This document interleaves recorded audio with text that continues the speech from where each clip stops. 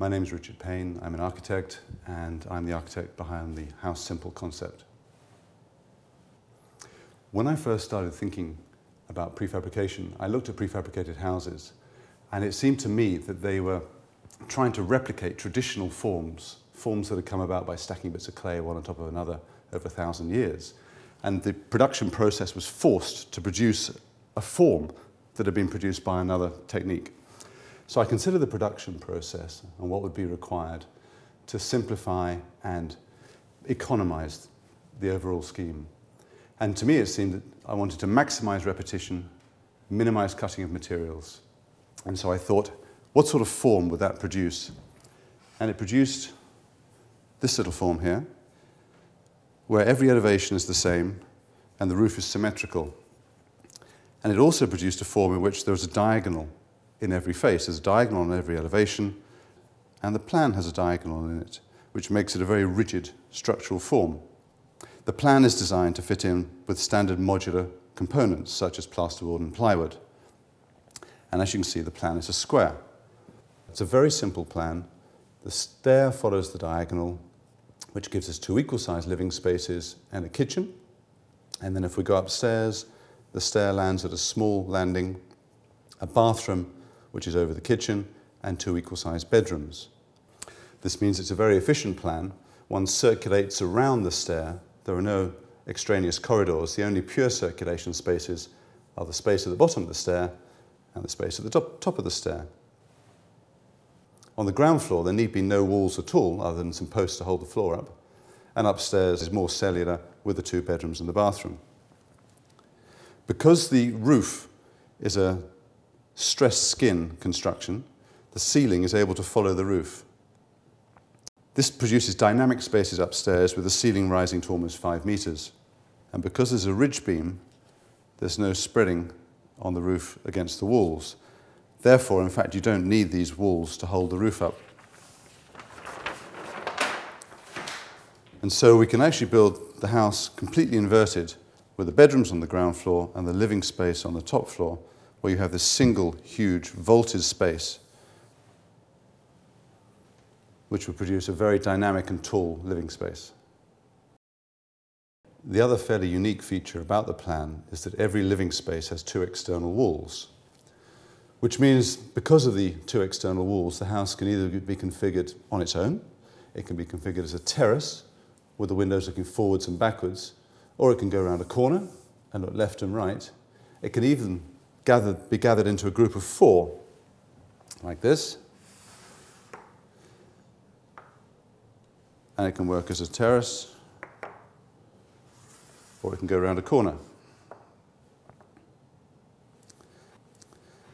The point about this form is that because the pitch of the elevation is 1 in 2, and the ridges along the diagonal, that produces a true gradient at right angles to the ridge of 1 over root 2, which is about 35 degrees, which can take just about any roof covering, be it plain clay tiles, slate, concrete tiles, or wriggly tin. And of course, when it is a group of 4, the bathrooms can have roof lights to get light into the depth of the plan there. And of course, the water is collected at the low points with a gutter that's more of a directional gutter, because the rainwater is coming off at right angles to the ridge, not at right angles to the wall. So it has to catch it, drop it, gather it into a hopper, and take it down. This early study model shows how the dynamics of the internal spaces work, how if you remove the walls on the ground floor, you can circulate around the stair, and then the tall spaces that you get in the bedrooms upstairs. I've always loved numbers and algebra and geometry, and this building contains a number of interesting phenomena.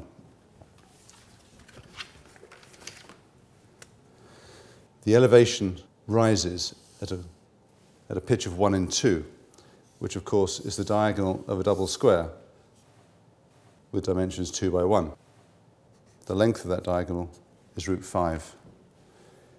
If we then take a 1 by 1 square and then complete the rectangles along the length of that diagonal, each one of those rectangles is 0.618 wide and 1 tall. a golden section rectangle. And that square with that rectangle forms another golden section rectangle, where this is 0.618 and this is 1. So the relationship of 1 to 0.618 is 0.618, and the relation of 0.618 to 1 is 1 to 1.618.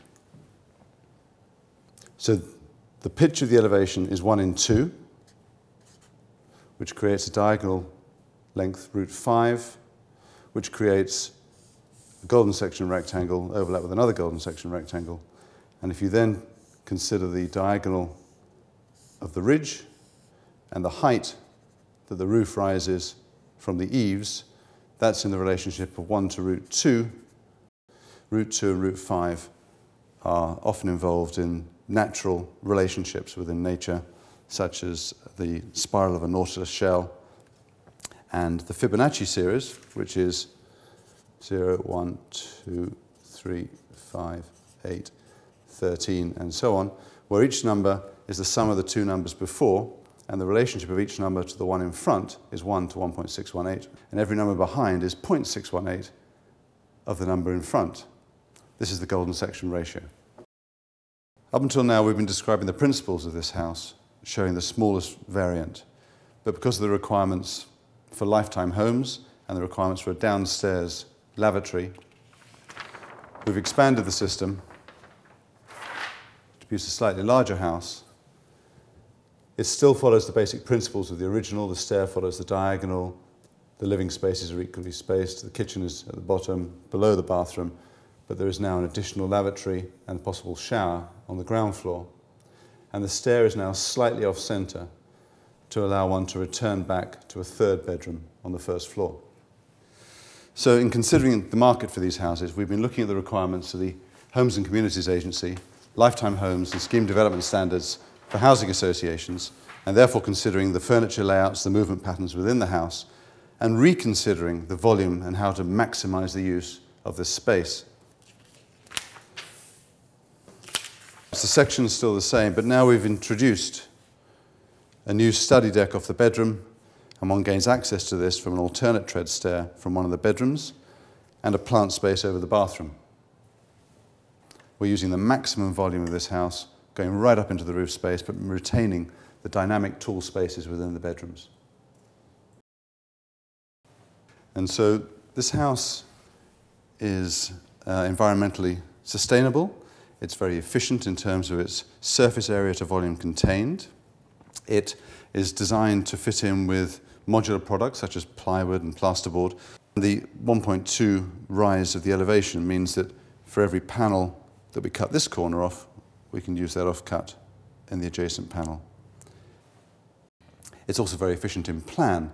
Whether you have bedrooms upstairs or the plan is reversed and you have a large living space upstairs, it minimises circulation and maximises the living space, and it produces architecturally dynamic spaces all within an economical construction cost.